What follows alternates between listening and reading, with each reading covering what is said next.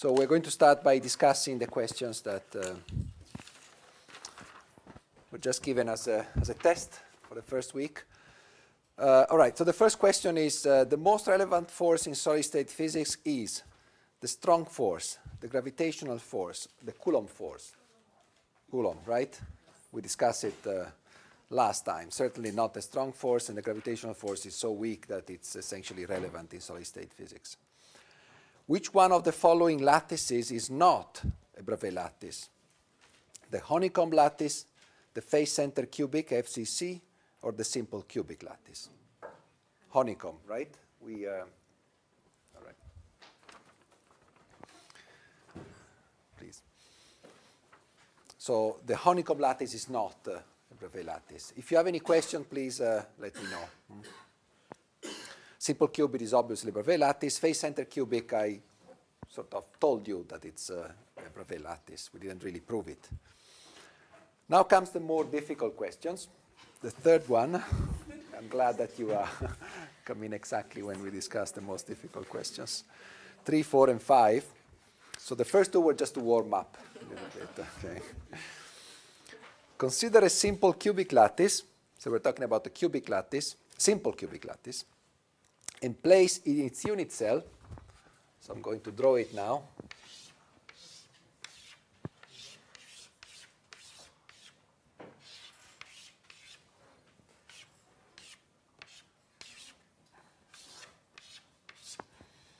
Okay, so we have a simple cubic lattice. Let me put the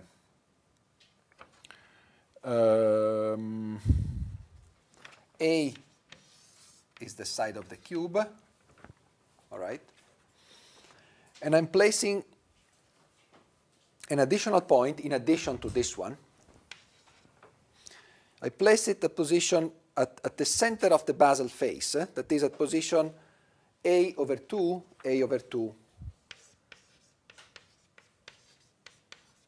and 0, right? So we're placing this new point here, correct?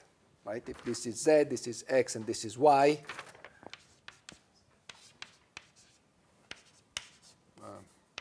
It's actually the same, right? Independent of the way you order the axis. So the question is, the new lattice, right? The new lattice that is formed by placing a point at the center of this face,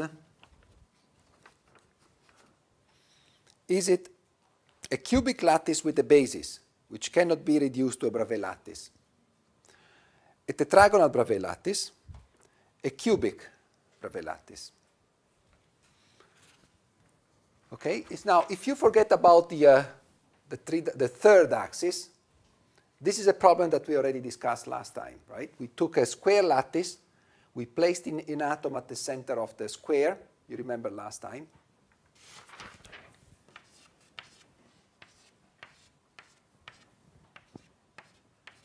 We placed an atom at the center of the square.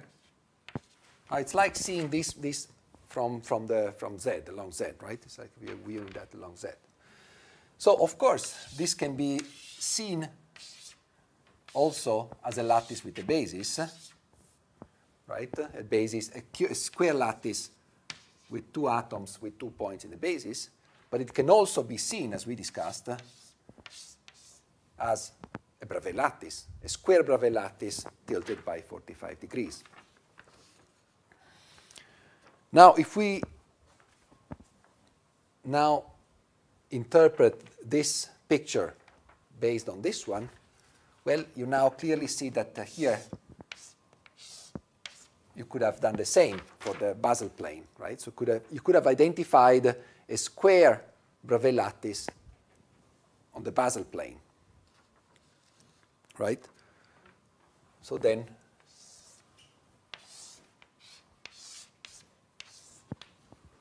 what you are forming, the minimum lattice that you are forming, is a lattice made of this square basis and then the three-dimensional, the third dimension, which remains the same.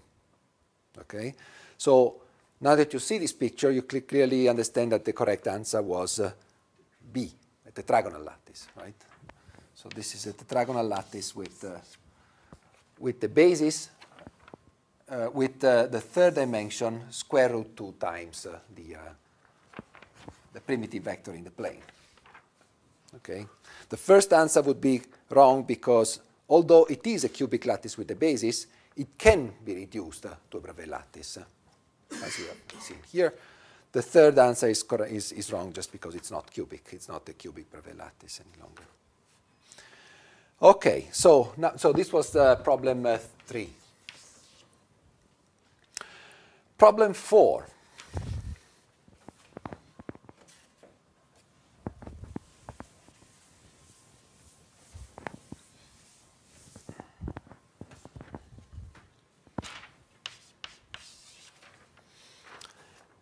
Identify the sets of primitive vectors that generate a square lattice of side A. So we have a square lattice. Okay, let me redraw the original points here. So we have our simple choice of the primitive vectors like that. The square lattice has side A, so this is A. The length of this distance is A. And we have 3 possible choices of the primitive vectors. The first one is, let me use color chokes here, otherwise we're going to... Choice 1 was A0, right? So that's A1. And for A2, 8A, A. So you have to move 8 times here. 1, 2, 3, 4, 5, 6, 7, 8. A. And I have to go here. So it's this vector here, A2.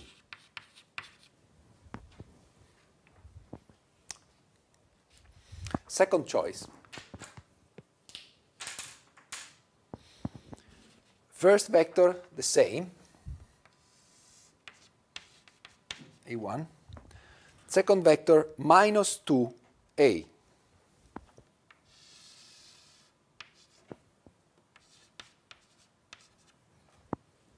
All right. Third choice. The first vector is A minus A. So I have to go A and minus. A2 is AA.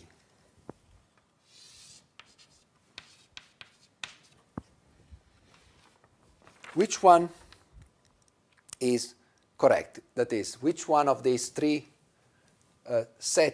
choices of primitive vectors generates the square lattice?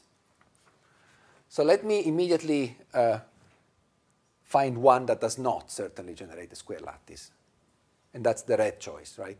The red choice, the 2 vectors are not linearly independent. So I'll never be able to generate the y direction here because they're all flat, they're on the plane. So whatever linear combination I take of A1 and A2, I will still lie on the plane. I'm not going to move outside the plane. So this is certainly wrong. So number 2, it's AAA. Well, in any case, it's number 2. The second choice is certainly not correct. What about the blue one? Is the blue one correct or not? What about this point? Are you able to generate this point with these 2 primitive vectors?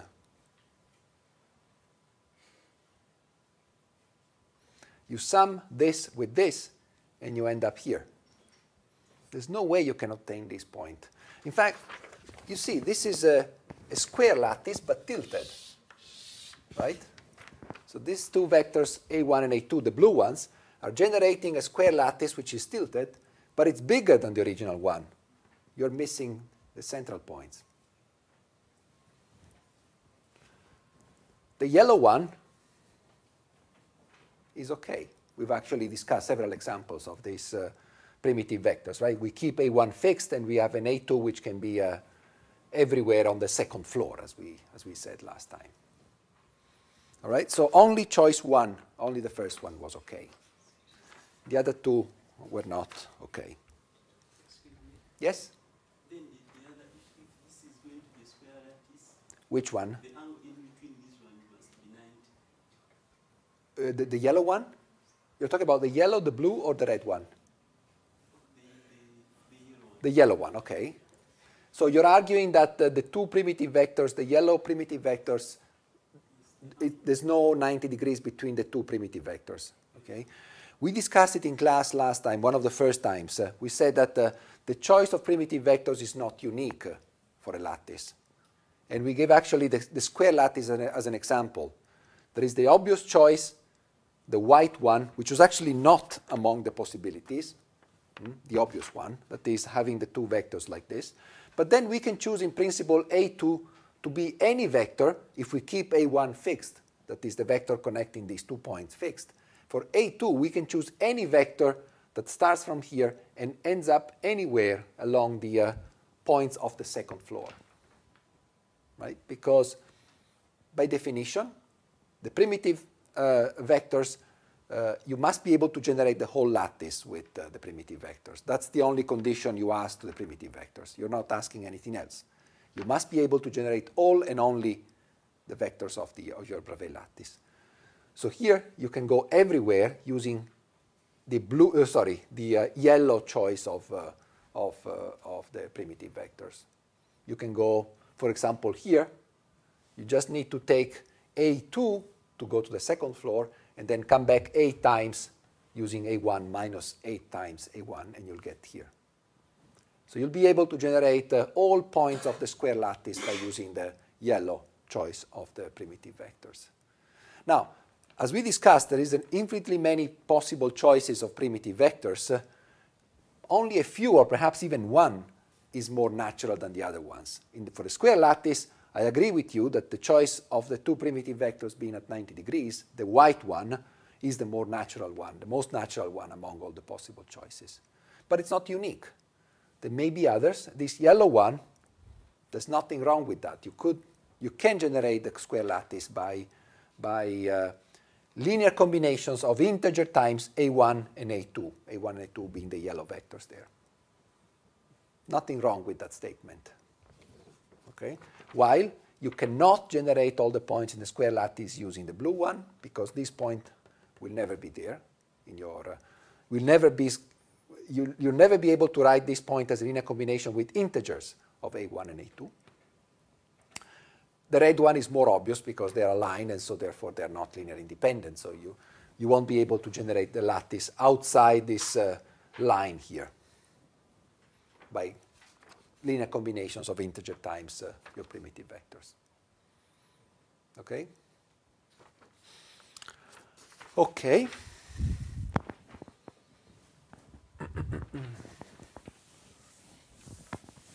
So now the fifth question.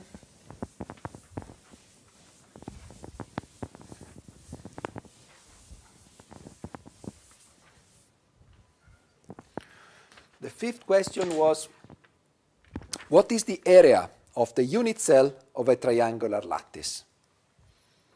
So let me draw a triangular lattice.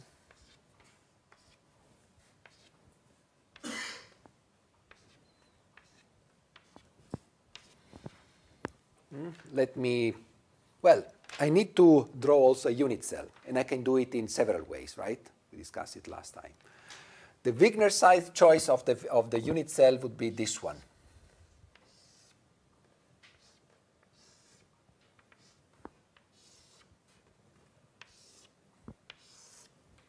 Okay, so this hexagon here would be the Wigner size choice of the unit cell.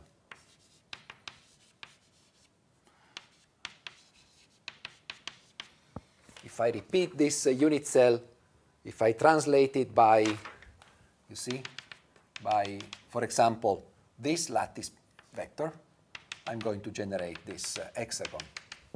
If I translate it by this lattice vector, I'm going to generate the hexagon here. So I'm going to fill the whole space without overlaps using this hexagonal tile. Good. Well, determining the area of this object is not straightforward. You can do it, but it's not straightforward. If you wish, we can do it. The simplest way to do it, oh, by the way, we need the length here. So I said that the A is the length of one of its primitive vectors. So let's take this one here. So this is A. A is the distance between 2 points. This is the length of a primitive vector. If you wish, we can determine using the Wigner-Seitz cell. How do we do it? Well, the Wigner-Seitz cell is composed of 6 identical equilateral triangles, of which the height here is A over 2. So the height is A over 2, right? Which means that this distance here, let me call it B. B is A over 2 divided by square root 3, right? If this is A over 2, this is 1 over square root 3 times this thing, right?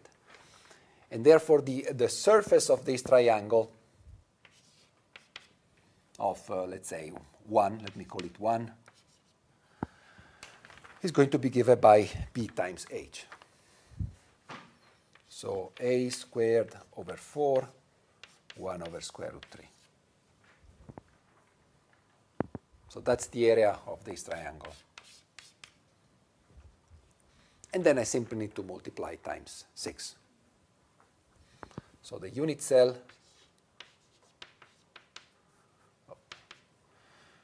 is going to be given by 6 times A squared over 4, 1 over square root 3,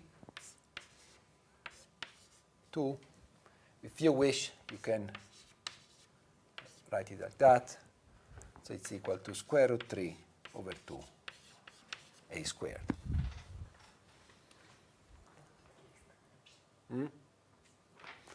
There was another simpler way to do it, and it was by considering not the Wigner-Seitz cell, but the other cell, the one generated by the primitive vectors.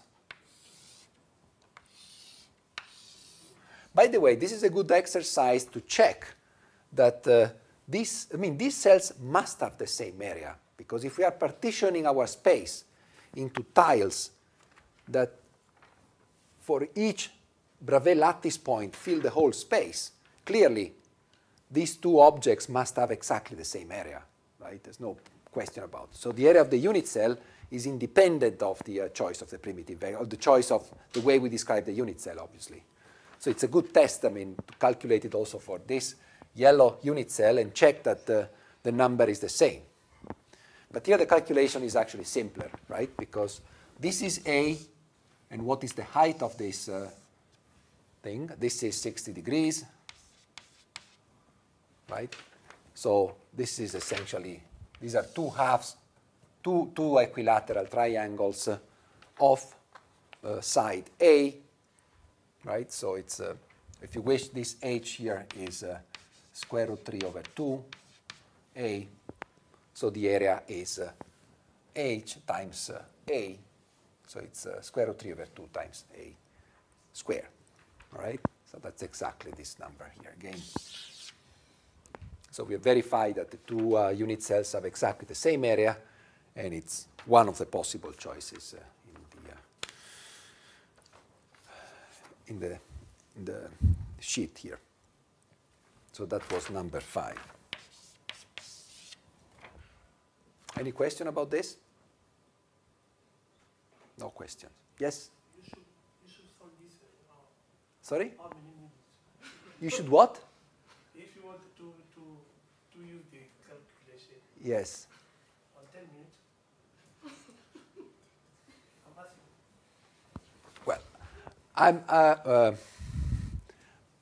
this is, 5th grade, 6th grade, 7th grade perhaps. All right, these are calculations that my son, he's in 10th grade, would do. He would do it in 10 minutes, okay? But you're supposed to do it in 2 minutes. All right, find the area of an equilateral triangle. It's you have to. This is the kind of things that you have to be. You have to do it in 10 seconds. If it takes longer, well, you have to start thinking at your background in mathematics, right? Go back to primary school, perhaps. You know.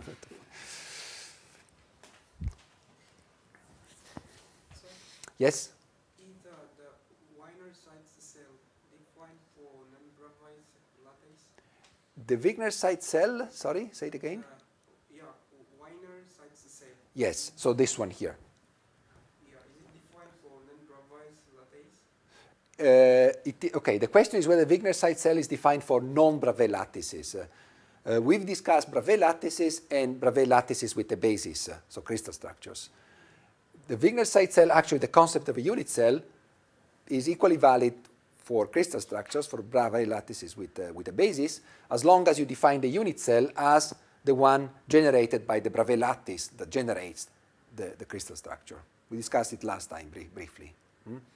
So if I had, say, the honeycomb lattice, for example, the honeycomb lattice would be composed of a triangular lattice plus a basis, but the unit cell would be given by the unit cell of the triangular lattice that generates the crystal structure, which means that inside a unit cell there will be 2 points, 2 lattice points, because each Bravais lattice point will have 2 points in the basis. Okay, so each unit cell will contain will contain a number of points equal to the number of points in the basis of the crystal structure. Mind you, some of them might be at the edges of the unit cell. I think that's an important concept. So let me take this opportunity, since you asked the question, to I'll do it here. I think the honeycomb lattice is a very good example of. So let me construct the triangular lattice. Well, let me construct the honeycomb lattice, right? So I will do it by first constructing the triangular lattice. So I'm now discussing the honeycomb lattice.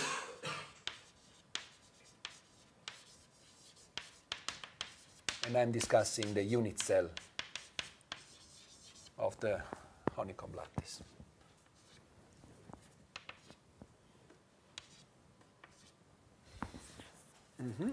So I'm now drawing the extra points with yellow color. Right? Now I'm drawing also the lines as guide to the eye.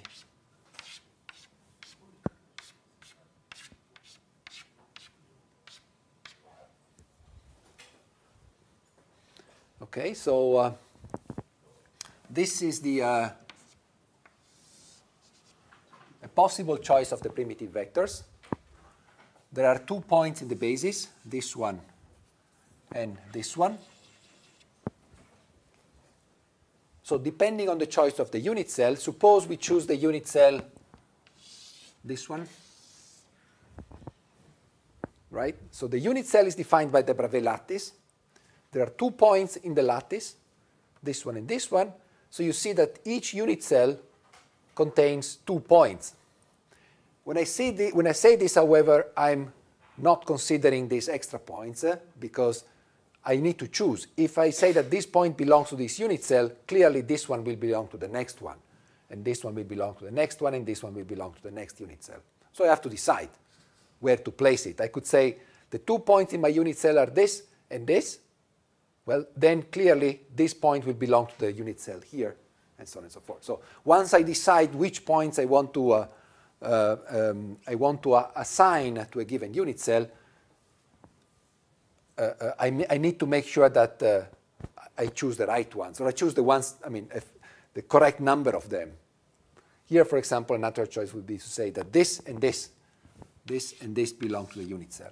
I'm not placing this in the unit cell because this one will belong to the next unit cell, obviously. So there are 2 points in the unit cell depending. But I have to be careful because in some cases they might be at the edges of my unit cell, so I have to make sure that I assign it to the right unit cell. In fact, the problem would be even more complicated for the Wigner-Seitz choice of because if I take the Wigner-Seitz choice, the Wigner-Seitz choice is something that looks like that. Yeah.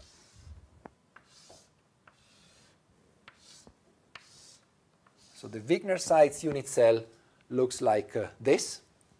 Remember, I have to choose the unit cell for the underlying Bravais lattice, so the triangular Bravais lattice.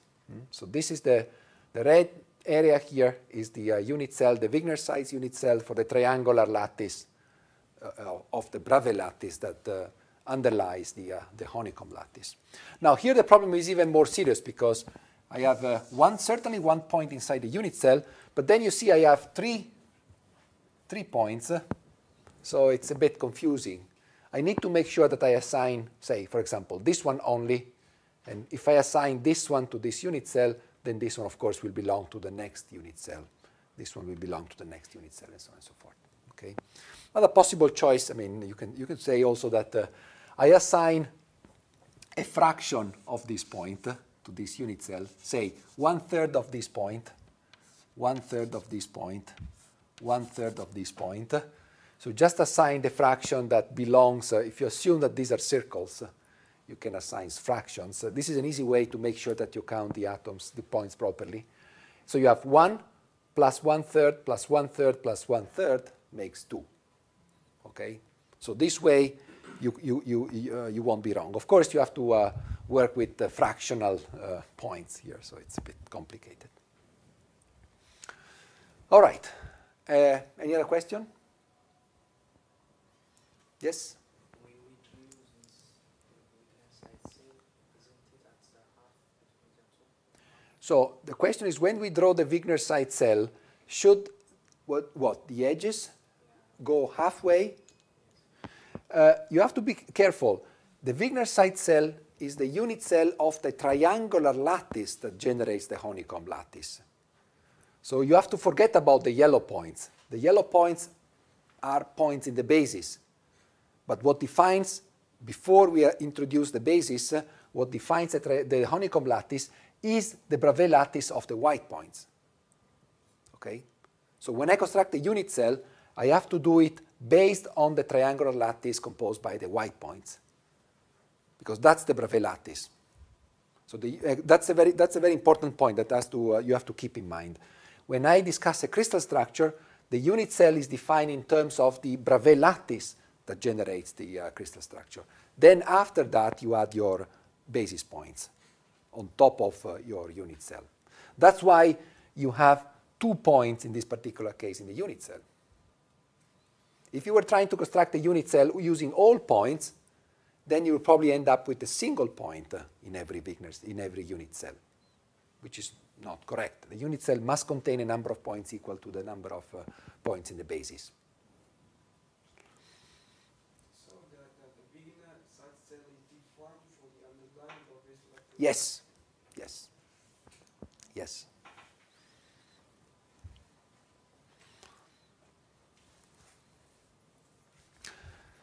All right.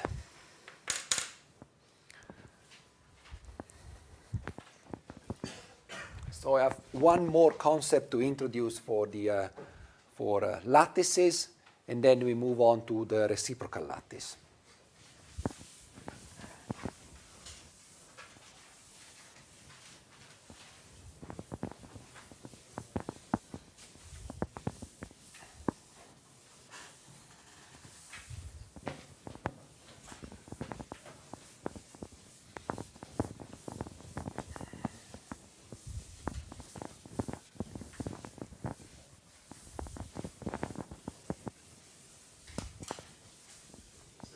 Yep. What is the difference, between unit cell and primitive cell? I mean, I saw conventional cell, primitive cell. Okay. Yes, I didn't want to discuss it, but if you wish, we can quickly say something about it. Now, the distinction. So he's asking about the distinction between primitive cell and conventional cell. You might have heard in the literature that people use these two different definitions. Okay, so we're discussing, primitive cell and conventional cell.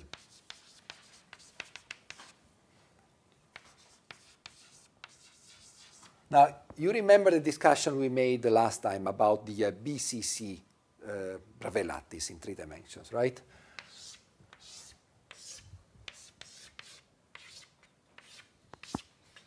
So we have a cube, and then we place an extra point in the middle of the cube. And we discussed that this can be seen both as a cubic lattice, simple cubic lattice with a basis composed of 2 points, as well as a Bravais lattice by itself without need to introduce basis points. Okay? Of course, the choice of the primitive vectors would be different. In the case of the simple cubic with the basis, the primitive vectors would be the simple cubic primitive vectors.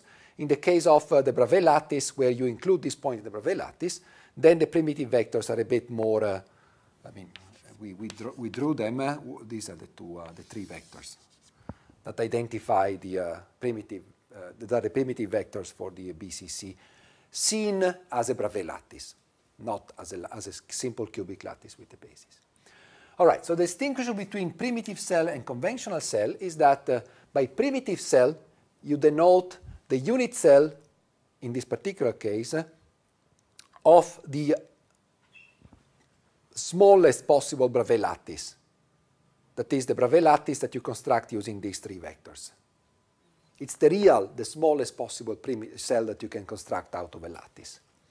However, last time we said, well, you might find it more convenient to work, instead of working with the Bravais lattice identified by these three vectors, to work with a convention in which you define this as a lattice with a basis, simple cubic with a basis of 2 points.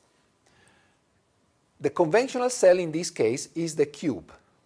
So it's the it's the unit cell of the Bravais lattice seen as a Bravais lattice with a basis, as a crystal structure, that is as a lattice with a basis. So the conventional cell here would be the cube. So it would have, for example, a volume equals to A cube.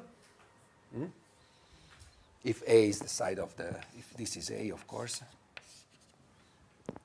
While the choice, this one, well, the primitive cell for the BCC is a very awkward object. For example, if you choose the unit cell generated by these three vectors, it's going to be it's a very complicated object. Don't ask me to draw it. I mean, it's a very complicated object. And the volume is going to be how much? Over 2, right? Because the volume of the Bravais lattice is going to be 1/2. We're going to have 2 points in the conventional cell, so the volume of the cell that comprises only 1 point is going to be 1/2 of the, without even the need to calculate it. We know it's going to be 1/2 of the cube. All right, so by primitive cell, you mean the smallest one, and by conventional, you mean whatever makes your life easier if you want to work with the Bravais lattice with the basis. That's why it's called conventional, because it's not just out of convention. You may decide to use. Similarly for the FCC. For the FCC, as we discussed last time, FCC can be seen both as a lattice with a basis, a simple cubic lattice with 4 points in the basis, or as a Bravais lattice with a real Bravais lattice without basis. And the conventional cell in that case would be, again, A cube, if A is the side of the thing. And the primitive cell in the case of the FCC would be A cube over 4, because there are 4 points in the unit cell. So if you assume that each one is a point of a Bravais lattice, then, of course, you have to divide the unit cell by 4.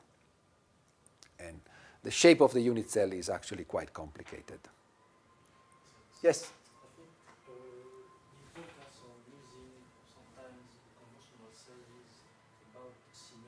Yep. Because with the primitive cell, you cannot always construct the symmetry. Correct. Let me repeat it. So the importance of working with a conventional cell is the symmetry, because with a primitive cell, sometimes it's difficult to realize that there is a symmetry underlying. Yes. Correct. Yep.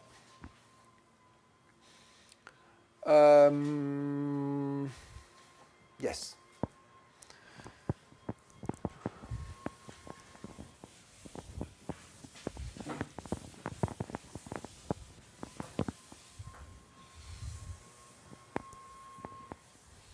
So the last concept I wanted to introduce, actually there are two concepts I wanted to introduce. The first one is about packing. And in particular, I'd like to define the so-called packing fraction of a crystal. What is a packing fraction? The packing fraction, let me just start by an example. Suppose I start again from my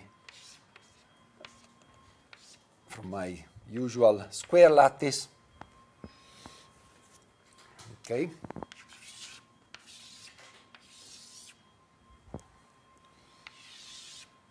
Now, the packing fraction is defined as follows. Let me replace, for each point, a circle. So let me assume that I'm filling this space with real objects, balls or circles or something, in such a way that their surfaces touch. So in the case of the square lattice, what I would do is the following, of course.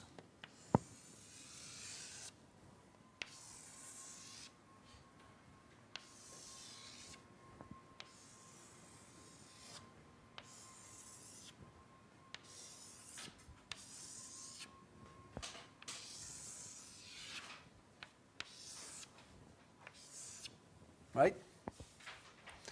So I'm now constructing a set of circles, replacing points by circles, and I assume and actually impose that these circles are such that they just touch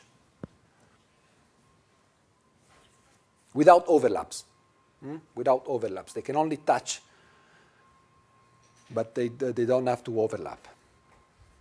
So it's just having, say, balls and decide the radius in such a way that they are completely, there's no other way to make the radius bigger, otherwise I'd start having some overlaps. So by packing fraction, I define the area covered by the spheres, by the circles, with respect to the overall area of my system. Okay? So it's a measure of how efficient I can pack circles or spheres in 3 dimensions in the plane for a given lattice. Now, how do I calculate it? Well, I have to somehow divide the space in some way.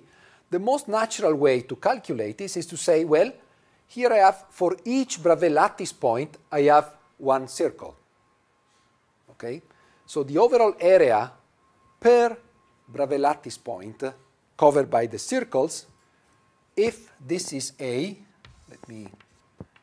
so A is the distance between points. The radius will be A over 2.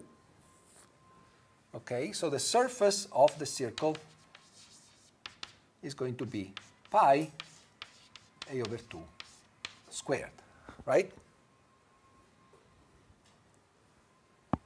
That's the area of the yellow region here.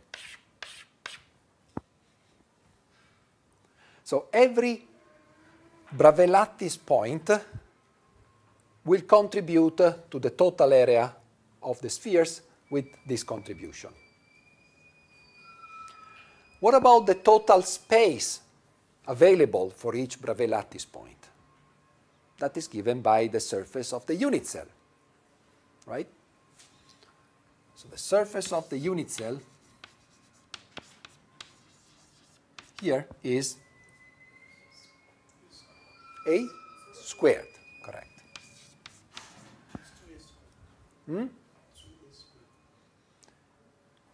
That's A. Sorry? The unit cell. We're talking about the unit cell. Oh, that's the area of the whole system, but that's not the unit cell. The unit cell is A. Okay. So I'm now counting. You have to be careful because I have to somehow find a fraction for an infinite system. Okay. So in principle, this is a ratio between infinities.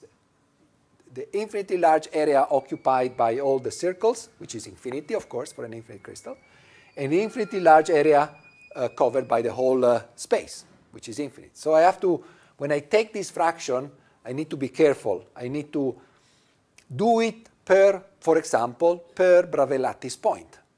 I take a single Bravais lattice point and I say, each Bravais lattice point I will have a contribution from the circle and the contribution from the overall space that the single Bravais lattice point contributes to the whole space available.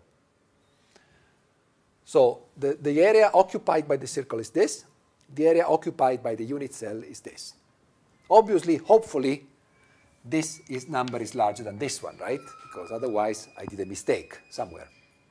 That is, the area occupied by the circles must be clearly smaller than the area occupied by the unit cell. So by packing fraction, F, I define the ratio between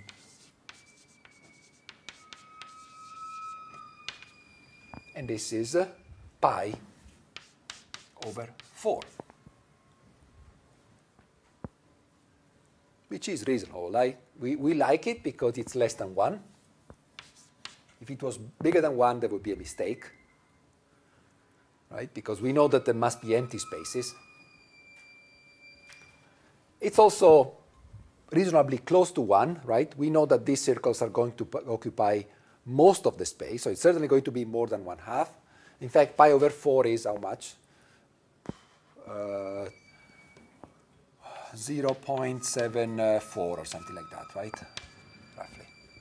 So we're talking about something close to no, more than that. Sorry, 0.76. Does anybody have a calculator? Why is that 3.14? Right. As if 0.785. Yeah, 0.785. 785.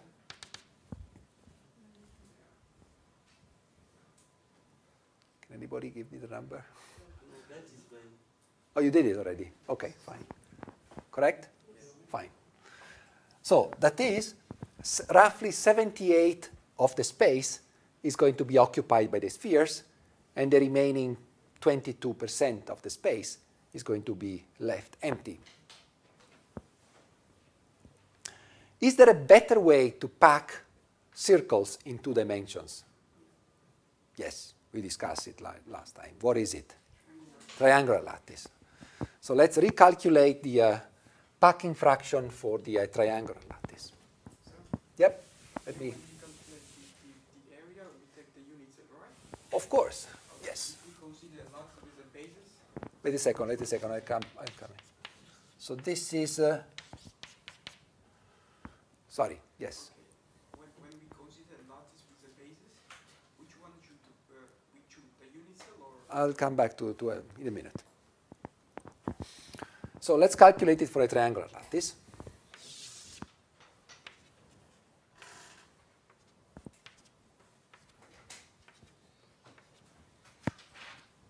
All right. So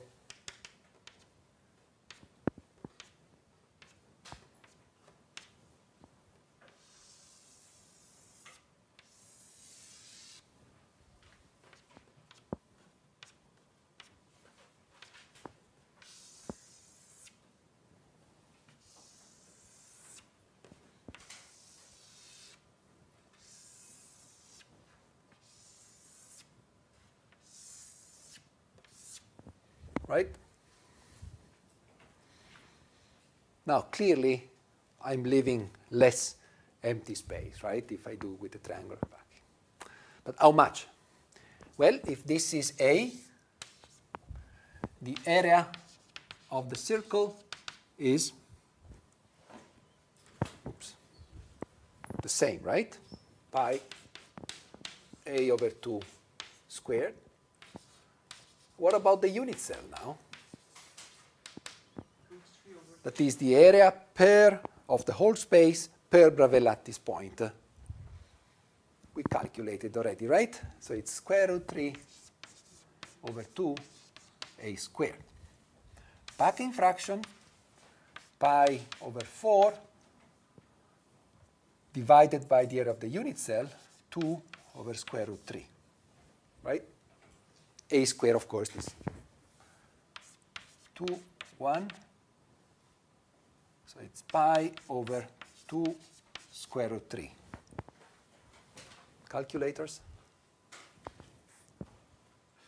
I think if we square, okay, we take y to be 3, and then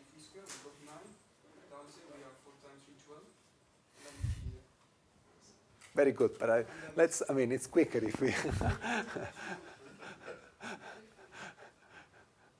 Let's believe in calculators once in a lifetime. 9? No, it's too much. 9? 0.90?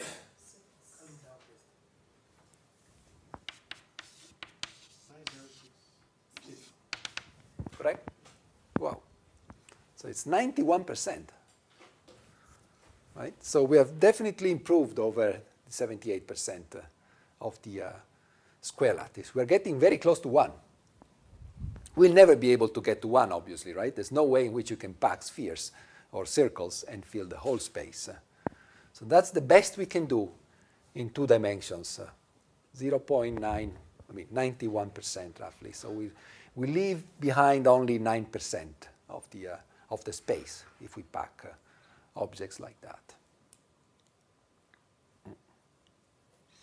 By the way, I mean, this is a trivial exercise, but it's something that companies doing packaging care a lot, of course, because if you're able to minimize the volume of the goods that you are shipping, it's real money, right? So that's why, I mean, no wonder that they're now with these new packagings, they are preparing these boxes, hexagonal boxes, because you can gain also this 9% left if you use an hexagonal box. Well, a square box, of course, will be even better. All right, so let me extend this concept, however, to 3 dimensions, because 2 dimensions is easy, 3 dimensions is a bit more complicated. Up. Yep.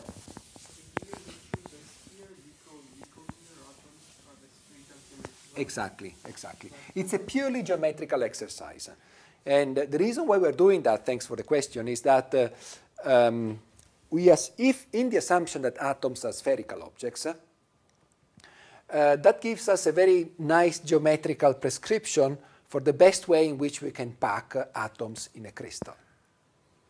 So no wonder that the number of crystals take, well, in 2 dimensions, it's not relevant, but in 3 dimensions, we will find out, actually, we will not, but you can find it in textbooks, that the FCC structure is the one that packs the spheres more efficiently. Together with HVP, they have the same packing. So no wonder that the number of crystals take the FCC or the HCP as their crystal structure. It's because atoms are spheres, and atoms like to get together, and the best way they can get together is by forming the closest possible packing of spheres.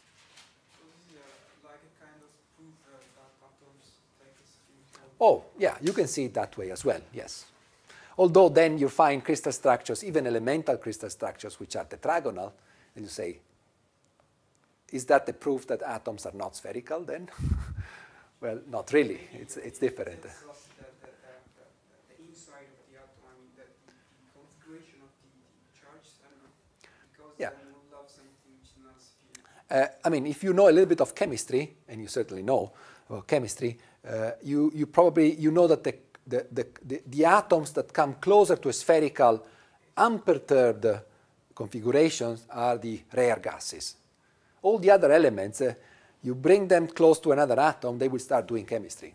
So you start losing this nice spherical appearance, and that's why not all the atoms form close packed structures. They like to form more complex structures. But there is a category of elements, the rare gases, the noble gases, the right-hand side of the periodic table, which are very inert. They don't like to form any chemical bond, and they remain spheres. Unfortunately, these atoms are also, I mean, the fact that they don't like to get together means that it's very difficult to form crystals made out of only of noble gases. It takes a very, very low temperature. In fact, in the case of helium, there's no way you can crystallize it. Helium is the first one, right, of the noble gases. That's because of quantum effects. It's a different way. But even if, say, you were working with helium at the classical level, helium would probably crystallize at temperatures of below certainly 1 Kelvin. Okay? And the other noble gases, you can crystallize them, but we're talking about temperatures which are very, very low. So it's very difficult because their interaction is weak. So But when they form crystals, they typically form FCC or HCP crystals because they're really spheres. I mean, their electronic charge never gets perturbed by the nearest neighbor, so they remain spheres and they pack like a close packed object, FCC or HCP. Okay, another question. Yep. If it's possible, if we can, make the packing fraction to be 1. I mean, if we can make. Yes. Okay, and then which is good? I mean, is which is important? What do you mean, which is important? Is it important to So the question is, sorry, if you can make the packing fraction 1, which is impossible, but okay. what would you learn out of this? Yeah. Well, you would learn that there is some structure that allows you to pack atoms, spheres, very efficiently. So the question would be, why don't we see it in nature? Right? That would be an interesting question. Obviously, the answer to the question is that there are no crystal structures with packing fraction of 1, of course. Okay, then, is it important to have a space like? It's interesting. I think it's interesting to discuss. It's important about what? I mean, is it important, okay, or is it nice to have like a packing fraction which is not? Yes. So the question is whether it's interesting to have a packing fraction which is not close to, well, not the largest.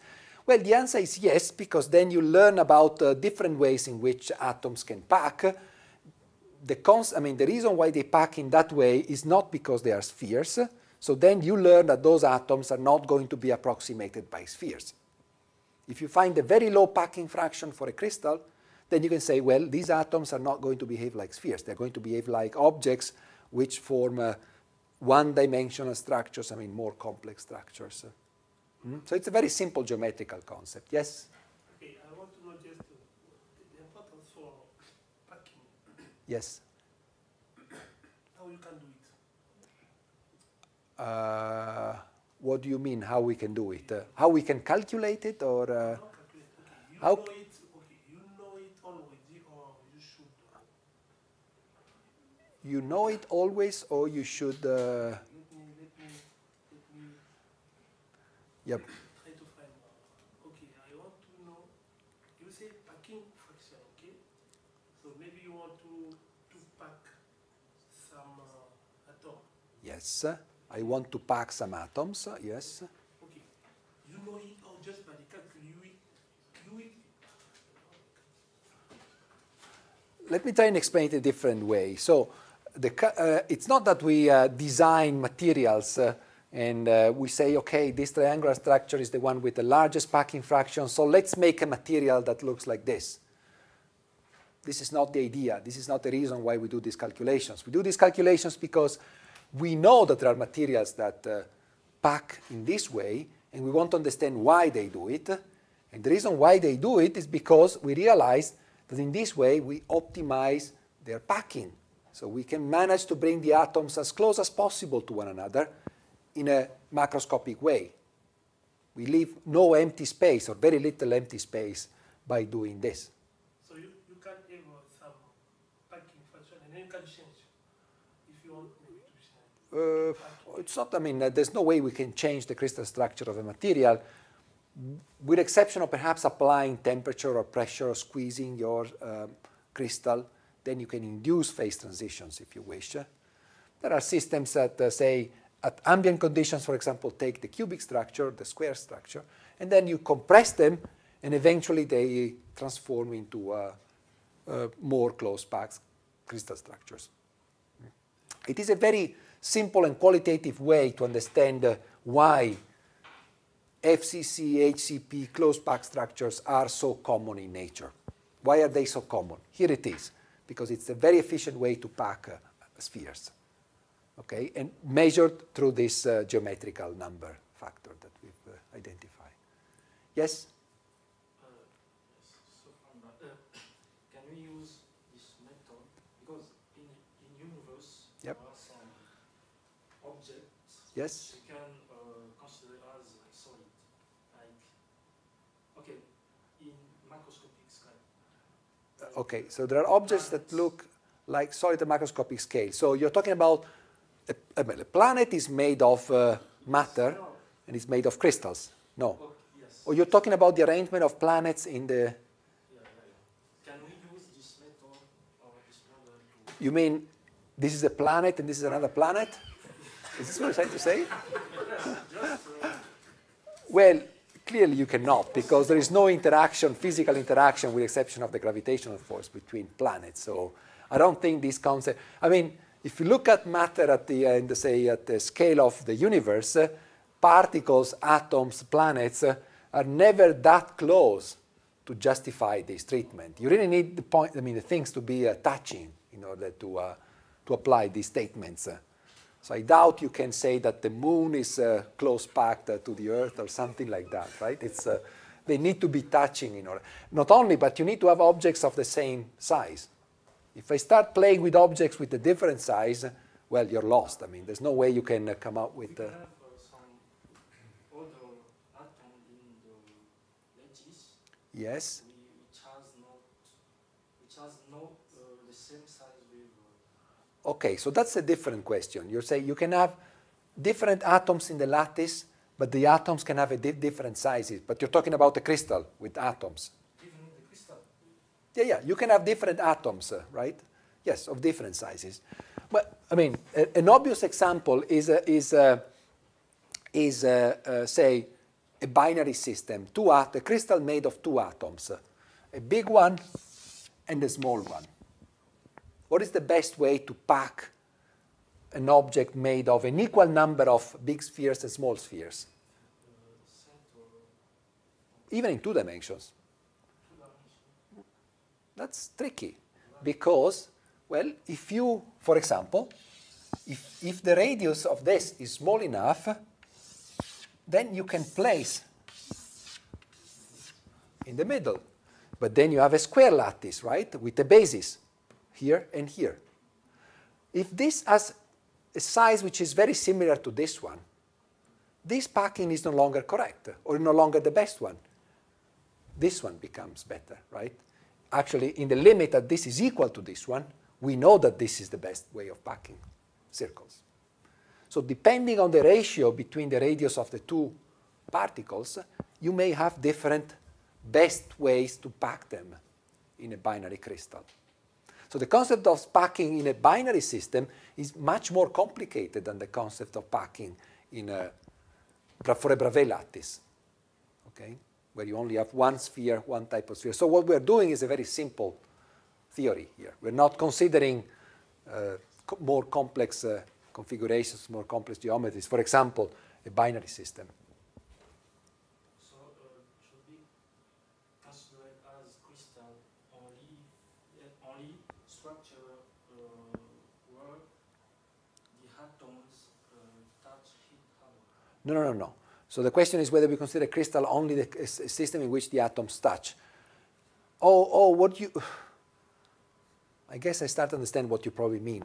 You want to know whether you can treat with the same formalism, mathematical formalisms, systems that are not, strictly speaking, atoms, crystals made of atoms closely spaced, atomic distances. You want to study something more macroscopic particles. Okay, you can, but your macroscopic particles must have important properties like being always, the same size. Atoms, you're guaranteed, right? If you have aluminum, you're guaranteed that all the atoms will have exactly the same size. 10 to the 23rd atoms, all with the same size. So you can play these games very easily. Now you can synthesize particles, spheres. Well, take soccer balls. Yes, you can agree. You take soccer balls, they all have the same size, and you can pack them. And in fact, these concepts, are equally valid for packings of soccer balls. Not that this is particularly interesting from a practical point of view, right?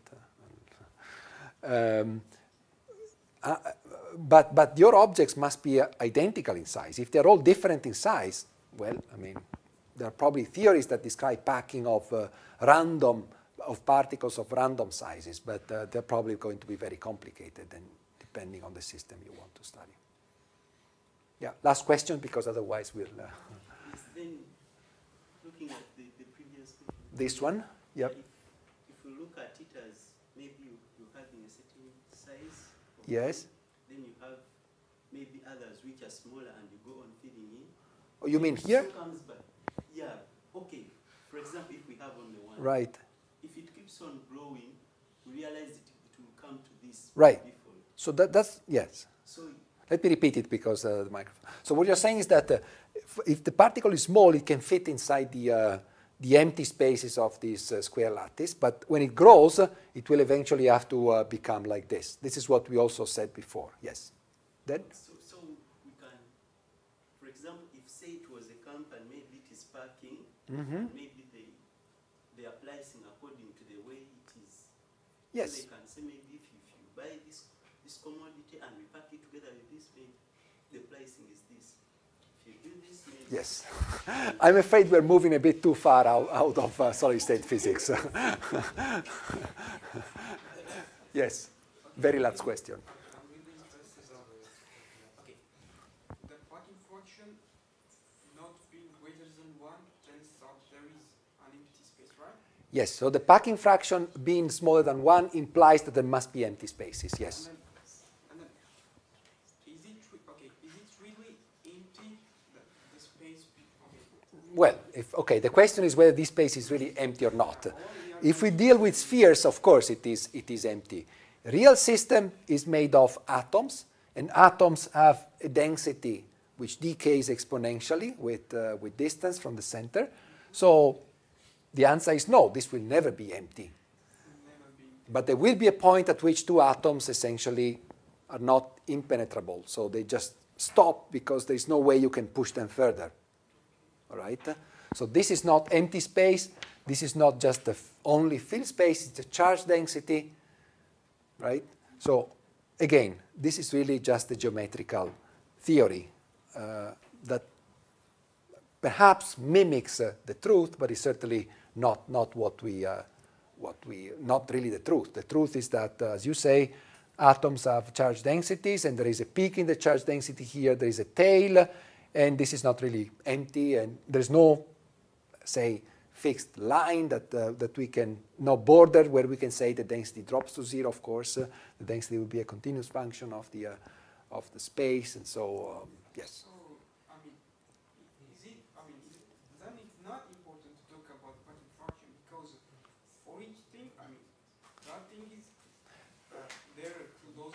No, okay. So the argument is that, well, why do we talk about packing? Because these are not spheres. The atoms are not spheres. They are smooth objects. Okay. Well, the answer to this is that it is true that atoms are smooth objects because the density doesn't go to 0 abruptly.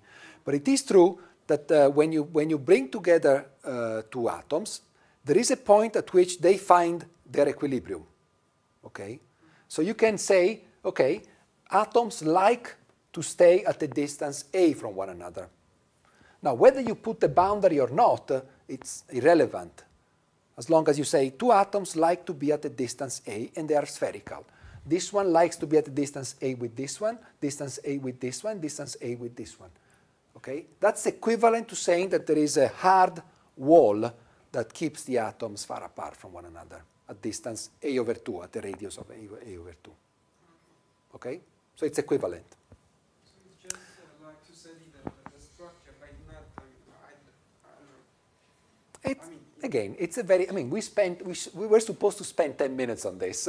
We spent way more on this, so it's not really a central topic in solid-state physics, but it is something that I think is important to realize, because I think the take-home message is that I hope it is clear by now that these kind of structures pack atoms more efficiently than this one, the square one, and therefore you should expect to see more frequently these kind of structures than these ones, period. Very qualitative. No, not also, just about that. We can continue. Sorry, which? We can continue. Yeah. No, we're going to go until 45 at least. So, okay. All right. Now we're going to move to 3 dimensions. So put on your 3D glasses and black and white or blue and red.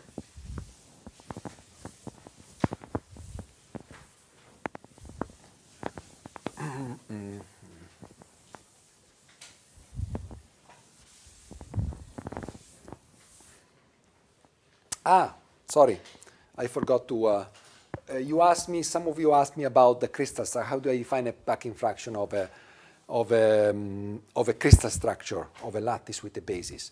It's the same, right? So suppose I introduce again the honeycomb lattice, our usual example of a crystal structure in 2 dimensions at least.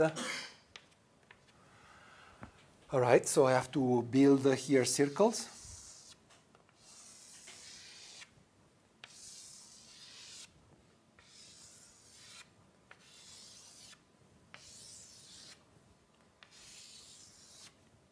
Now, of course, I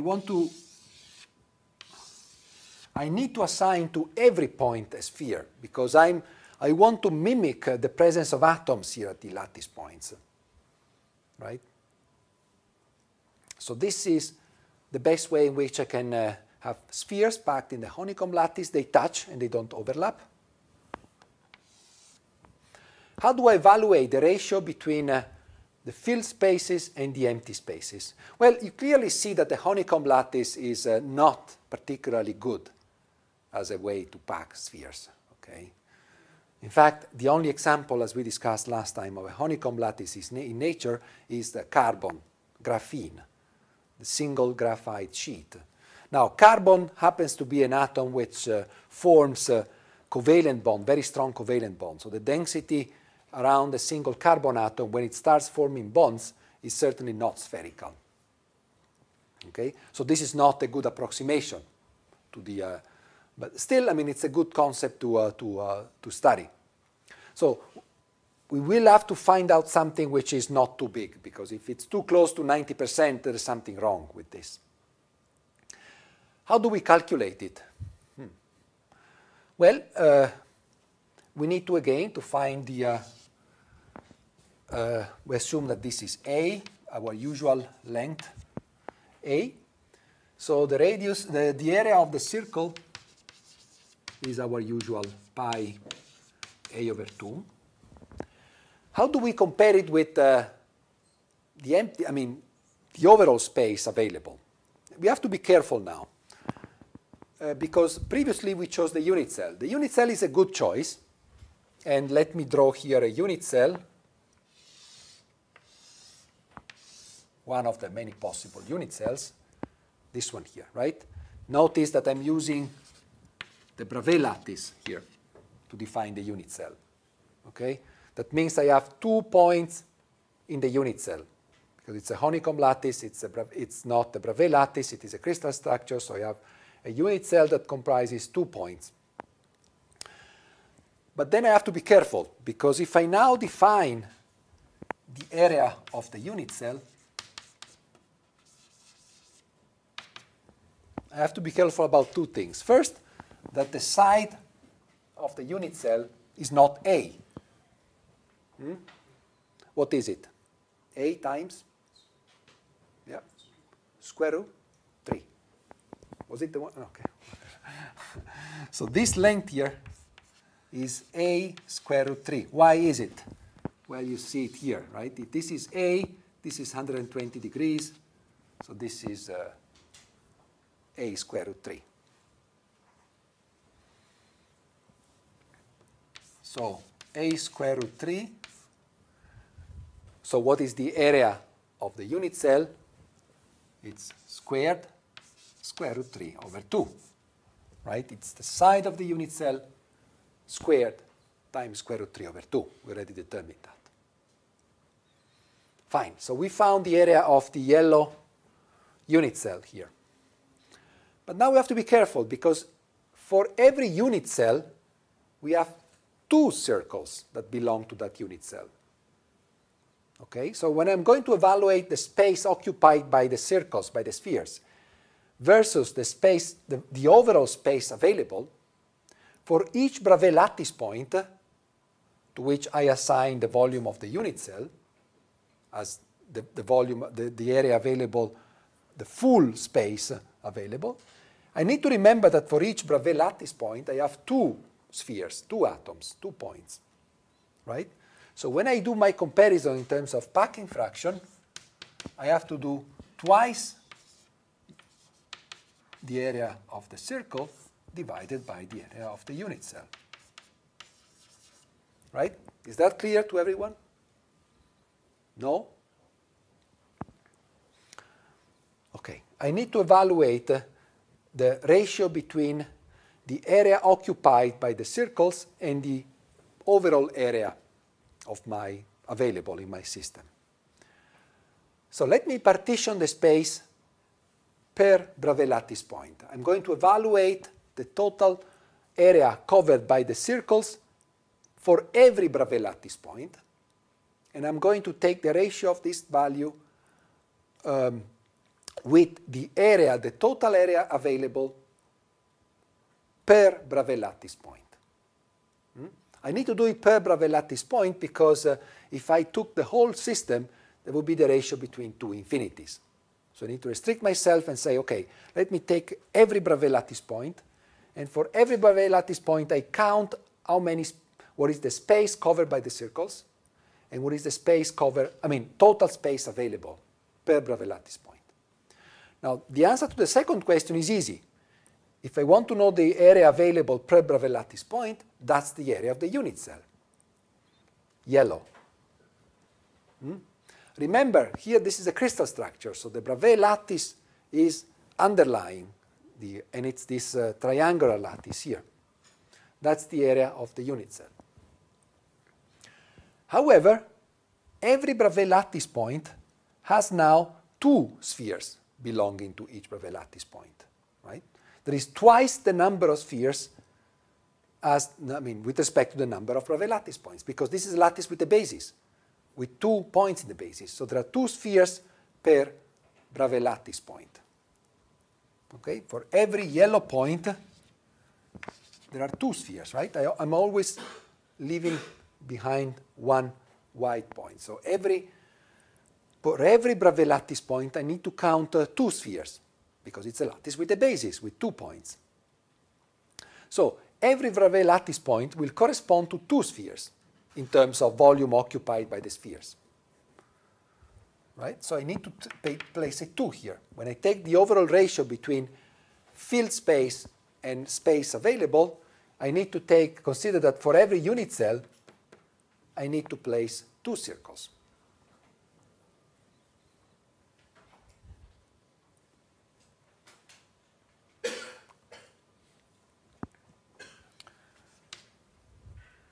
Sorry, this is a square, of course. All right, so we have 2 pi a squared over 4 divided by a squared 3 square root 3 over 2.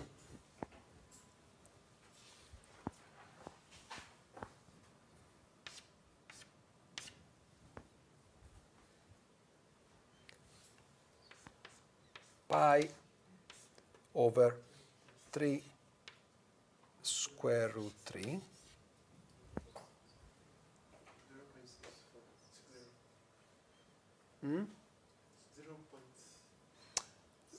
0.64? Yeah, which is very bad, of course.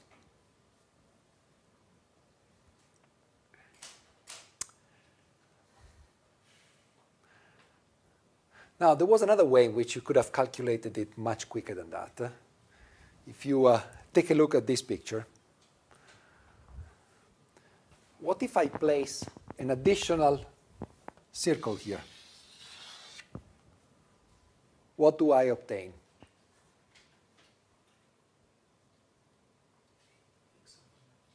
The triangular lattice, right? A triangular lattice of spheres. So what am I doing here? Out of a triangular lattice, I'm removing one sphere out of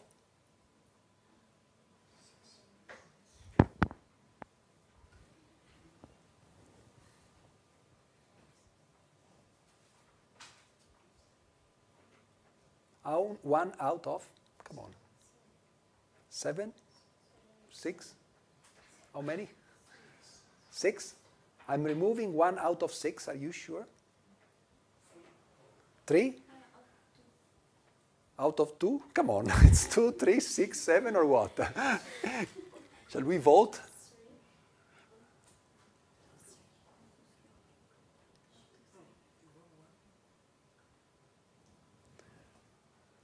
If I remove the red ones out of a triangular lattice, how many spheres am I removing on average? I'm removing one out of? 1, 4, 5. Come on, that's geometry.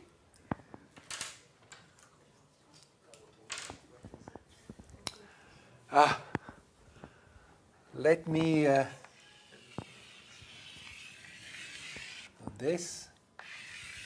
Oops. Do this. So I have groups of 3 spheres, and I'm removing 1 out of 3. Okay? You see? You see it now? We have these 3 objects, 3 objects. You're going to have 3 objects here. Well, we will have to multiply, but anyways, there will be a red one here, so you will be removing these 3. So you're removing 1 out of originally 3. So the packing fraction of the honeycomb lattice compared to the packing fraction of a triangular lattice is 1/3, 2/3. Here you go. Was 906, right? The other one. Okay? Good. So we got something, I mean, not so nice. 0.6 is really poor for a 2-dimensional system. 3 dimensions, even more complicated now.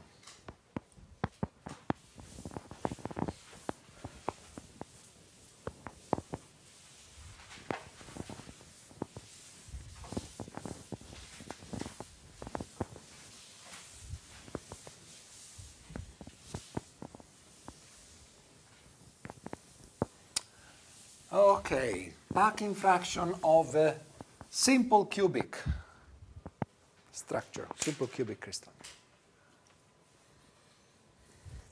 All right.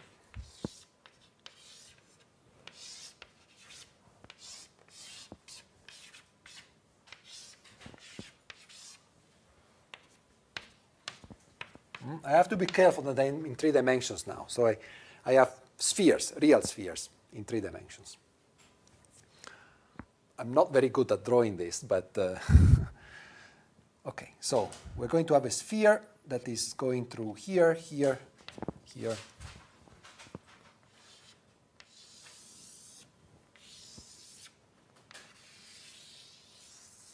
Right, so it's touching this point, and this point, and so on and so forth, right?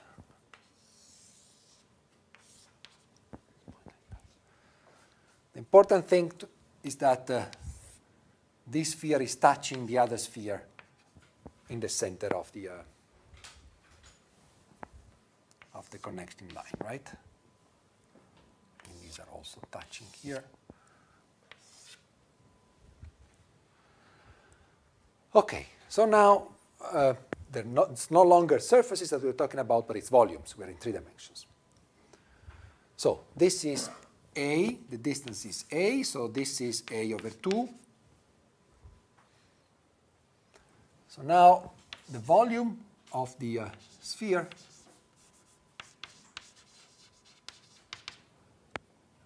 (4/3 pi A over 2 cube, right?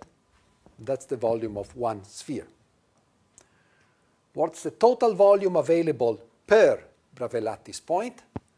It's the volume of the unit cell.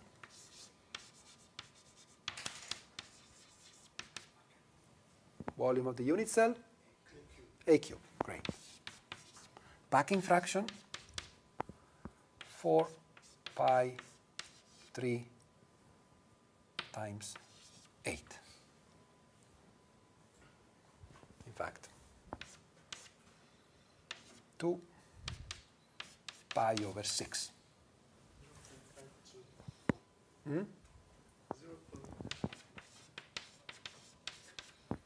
50%. 5? 2. 2, 4. 52%. were hoping for more, right? It's only 50%. So if you pack spheres in a cubic lattice, you're going to waste 48% of almost the same. You're leaving empty almost the same amount of space you're filling with spheres.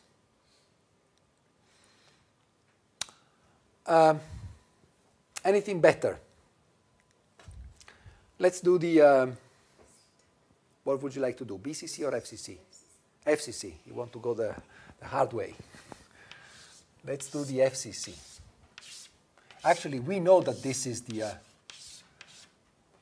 best one, right? So let's go directly to the best one.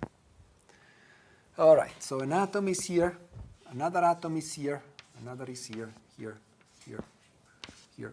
There's another one in the center of the face, center of this face here. But don't ask me to draw more because otherwise it's, I mean. Now I have plenty of balls around me, okay? Suppose I sit here. Now the crucial thing for me to decide is what is going to be the radius of my sphere, right? That's really the most important element in our discussion. How far can I move with my ball before I start touching some other balls? So what I need to find out is what is the neighbor, the nearest atom or point to myself, right? Because this is going to be the limiting radius. I need to find out among the infinitely many Bravais lattice points which one is the closest to me, because he will also have to create a sphere and the two of us are going to touch. So I need to identify the point that is closest to me. Is this the closest point to myself or not? If I'm here, is this the closest point to myself? No. This one? Right, correct. So then this is the connection between these 2 points. I don't even need to draw any circle, any sphere here. I know that the radius of the sphere must be 1/2 of this connection, right? So if this is A, this length is A over square root 2, and this is 1/2 of it, right? So the radius is A over 2 square root 2. Volume of the sphere, 4 pi over 3 A over 2 square root 2 cube. Unit cell?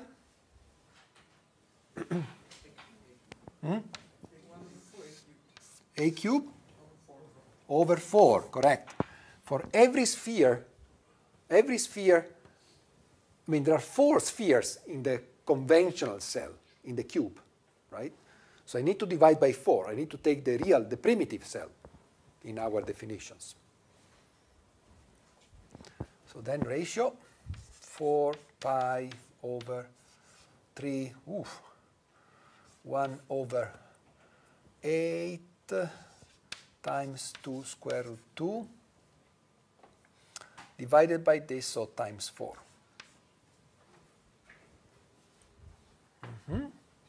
This go away. So it's pi over 3 square root 2.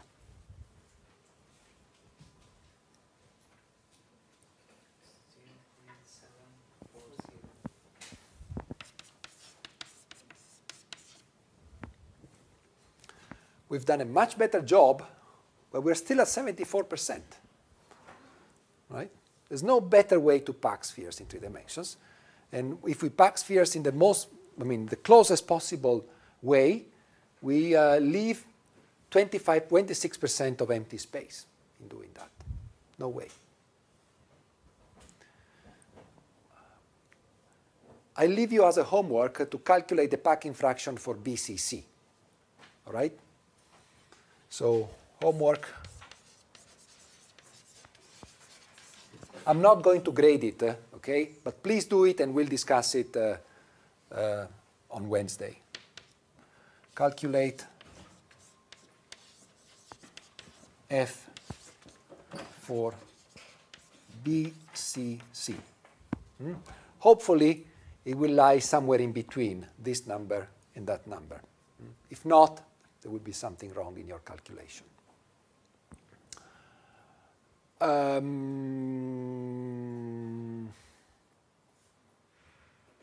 Yes. I think we better stop here because there is the next concept will take me at least 10 minutes, 10, 15 minutes. Okay, so we stop here. I hope there are no more questions. We had several. Okay, last question. How do we define it in one dimension? How to Define it in one dimension? You want to define the packing fraction in one dimension. That's a very good question. Let me ask the question to you, to all of you. What is the packing fraction of a one-dimensional crystal? Actually, of a one-dimensional Bravais lattice, sorry, to start with. 1. Why not? It's 1. If you have a one-dimensional crystal, right? What else? I mean, well, you don't have spheres, but you're going to, I mean, it's easy. You can just pack in segments, and you can do it with packing fraction 1. A Bravais lattice. If you have a lattice with a basis, that is, if you have 2 points, then of course you're limited by the distance between the 2 points, right? You have to consider segments that are, so that depends on the ratio between the distances, of course. Yeah, it's a good point, yes. A sphere in a 1D is just length, so... Yeah, whatever is, it's a set of points that have the same distance from the point yourself, so it's only 2 points. Sorry? In higher dimension, it will be like the hypersphere. Of course, yes, yes. We're not going to discuss packing functions in 4 dimensions. But. All right, so I'll see you on Wednesday.